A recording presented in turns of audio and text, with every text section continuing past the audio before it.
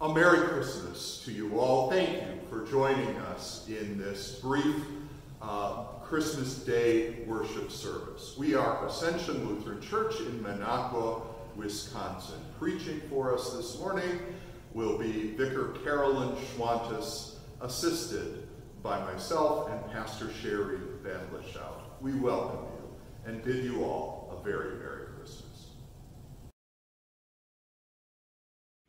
Let us pray. All-powerful and unseen God, the coming of your light into our world has brightened weary hearts with peace.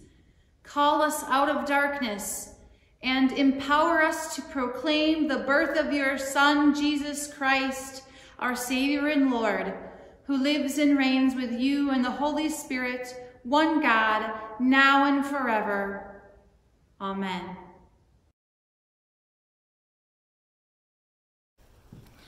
The Holy Gospel according to John. Glory to you, O Lord. In the beginning was the Word, and the Word was with God, and the Word was God. He was in the beginning with God. All things came into being through him, and without him not one thing came into being. What has come into being in him was life, and life was the light of all people. The light shines in the darkness, and the darkness did not overcome it. There was a man sent from God whose name was John. He came as a witness to testify to the light, so that all might believe through him. He himself was not the light, but he came to testify to the light. The true light, which enlightens everyone, was coming into the world. He was in the world, and the world came into being through him, yet the world did not know him. He came to what was his own, and his own people did not accept him. But to all who received him, who believed in his name, he gave the power to become children of God, who were born not of blood or the will of the flesh or of the will of God, man, but of God. And the Word became flesh and lived among us, and we have seen his glory, the glory as of a Father's only Son, full of grace and truth.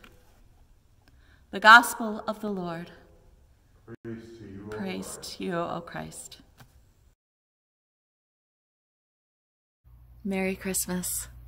I hope that you and your family have been able to find moments of joy and wonder and peace in this holiday season. It's been an unprecedented season, that's for sure. This whole year, in fact, we've become more familiar than we want to be with words like unprecedented and uncharted and adaptability and quarantine and social distancing. Last Christmas, I sat with my family and I wondered what this Christmas would bring. We worshiped through a marathon of Christmas services, being part of choir and handbells, and being there for the multiple services on Christmas Eve and Christmas Day. And through these services, I wondered, I sat there with a bittersweet feeling, sad that those traditions would be changing and excited at what the new year would bring. Because I knew I was heading out on internship. I didn't know where. My brain was full of imaginings. And let me tell you, some of those imaginings were pretty close, and some of them were unimaginable at that point in time. I had no idea that instead of preparing choir pieces and getting to know the music and rhythms of my new congregation, that we would be not worshiping in the building and having to come up with alternate backup plans and backup plans to the backup plans. I never imagined that my first Christmas sermon would be to a camera in my living room. I never imagined how many outtakes it would take, either in between yelling at the cat and trying to not start over. But Christmas brings with it certain expectations. What are the expectations that you have for Christmas that you're missing out on this year, or have been able to find in other small ways? Is it the smell of cookies baking and Christmas scents and spices like cinnamon and ginger and the smell of the Christmas tree? Is it the songs of hymns playing? We expect the nativity stories of Matthew and Luke. We expect to hear the words of a decree going out for a census to be taken and Mary and Joseph traveling to Bethlehem.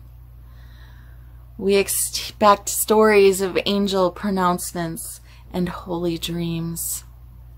We expect stories of shepherds and miraculous stars and wise men traveling from afar. It's weird when you think about how unprecedented these stories really are. We hear them with the familiar lens of the ages. We know how these stories are going to turn out. But yet, how unprecedented must they have been? One of my favorite stories, one of my favorite passages in Scripture, is John's version of the Christmas story. And to me, it sounds more like a holy poem than a Christmas story. Every year, I expect this story, and every year I'm surprised by it. I have a confession to make. I'm not a big fan of Christmas.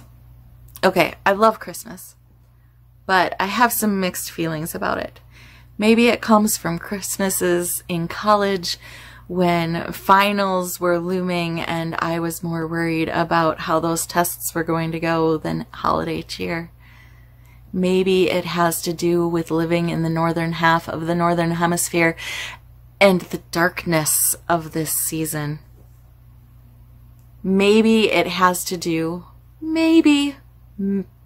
most likely it has to do with the to-do lists and the unnecessary pressures that I put on myself to get it all done, to find the perfect present, to have it all wrapped, and to get all the decorations up, including taking down the Easter garland and Halloween decorations that are unfortunately still on my front porch. But I am not here to remind you of that to-do list or of all of the stresses that tend to go with this season from trying to make the perfect Christmas. Instead, I want to tell you about why I actually do love Christmas. Somewhere in the middle of all of the stress and pressure, every year there comes to me a moment of truth and clarity, and that moment turns into more than one moment. Somehow, somewhere, the good news always cuts through the chaos. Somehow, Christ comes over and over in word, heard in the promise of the prophets, heard in the nativity stories, heard in the hymns and the laughter of children, and in words of love and prayer that we share together. And we hear the good news in the Word, God showing up in Scripture. And I think this is why John's prologue is my favorite. Somehow every year I hear with fresh ears the Word that has been since the beginning of creation, always with us, embodied in flesh, God with us, Emmanuel. at one and the same time, fully God and fully human. There since the beginning of creation, there in that moment in Bethlehem, and later in Jerusalem, and there now, here now, in us. Even in this year, especially in this unprecedented year, I love Christmas. I love seeing the ways in which Christ shows up among us and in us. God showed up in the creative ways that we gathered this year. God was present in the columbarium and in the parking lot, present in scripture and song and hymn and prayer, in luminaries and in bonfire. God is present even in this technology that we use to worship, that allows us to connect in spite of distance. Instead of all of the work of us preparing for this season, we see the ways in which God prepares us to receive grace and truth, the ways in which God reaches out to us across time and space. This year, I pray that we recognize Christ in our midst. I pray that we find connection instead of isolation. And I pray that we hear the good news and proclaim it to the world this Christmas. Amen.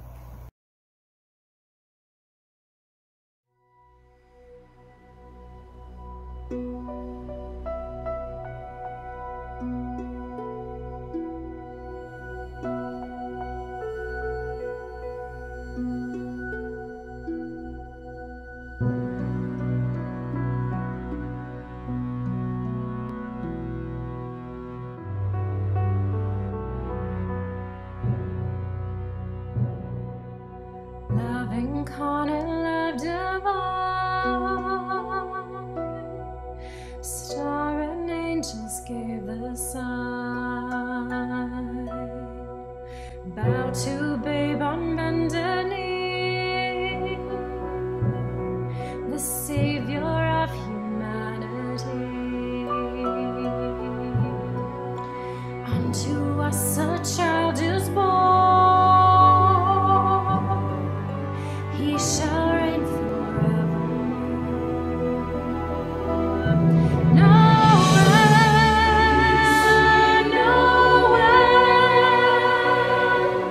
come and see what God has done. Noel, Noel, the story of